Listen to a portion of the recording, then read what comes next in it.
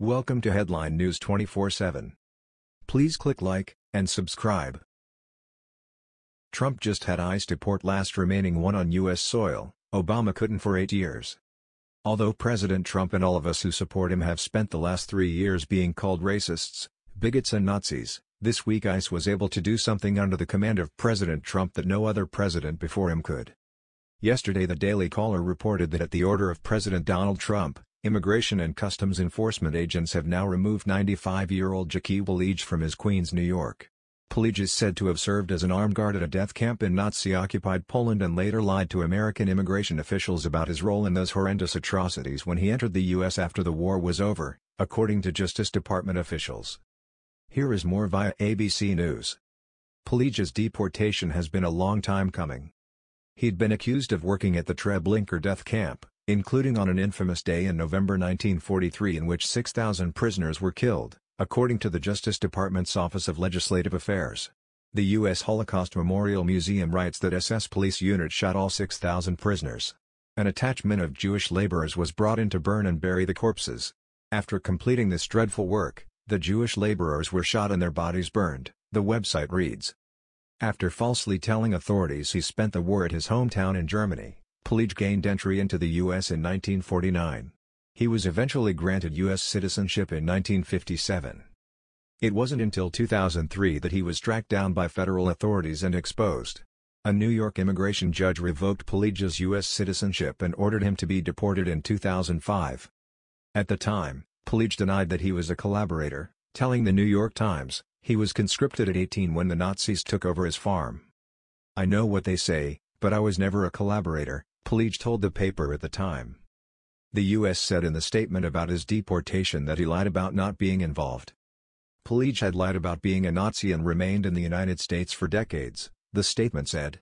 PuGang's removal sends a strong message: the United States will not tolerate those who facilitated Nazi crimes and other human rights violations, and they will not find a safe haven on American soil.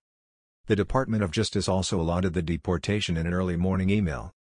Jackie PuGang lied about his Nazi past to immigrate to this country and then fraudulently become an American citizen, Attorney General Jeff Sessions said in the statement. He had no right to citizenship or to even be in this country.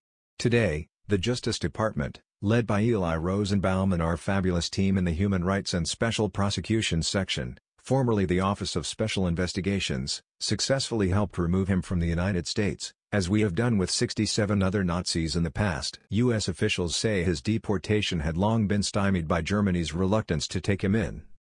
According to a source familiar with the matter, Trump told U.S. Ambassador to Germany Richard Grenell to make PuGang's deportation his #1 priority when he got to Berlin. It's unclear if PuGang will face prosecution in Germany, which had previously maintained that they were not in a position to accept him because he's not a German citizen. PuGang, who is Ukrainian-born, had been living in the Jackson Heights, Queens neighborhood for 13 years. Protesters have regularly gathered outside of PuGang's house and the push for his deportation has garnered bipartisan support. In 2017, every congressional member of the New York delegation wrote a letter to former Secretary of State Rex Tillerson urging him to deport PuGang before he dies. The president made no mention of PuGang's deportation during an event Monday honoring ICE employees. Senator Chuck Schumer, DNY, who was among those calling for PuGang's deportation, told ABC News the U.S. is no place for a war criminal. "I'm glad this man is finally being sent back. He's a war criminal and did not deserve to live in the U.S. He doesn't deserve to die in the U.S., a place of freedom and equality where we respect each other's differences." This deportation comes as PuGang, who was born in Ukraine and had been living in the Jackson Heights, Queens neighborhood for 13 years. Protesters regularly gathered outside of PuGang's place of residence and had pushed for his deportation. In 2017, every congressional member of the New York delegation wrote a letter to former Secretary of State Rex Tillerson urging him to deport PuGang before he dies to face trial in Germany.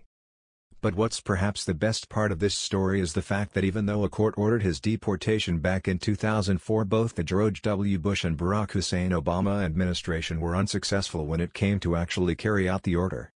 White House Press Secretary Sarah Sanders explained in a statement released this morning. To protect the promise of freedom for Holocaust survivors and their families, President Trump prioritized the removal of PuGang.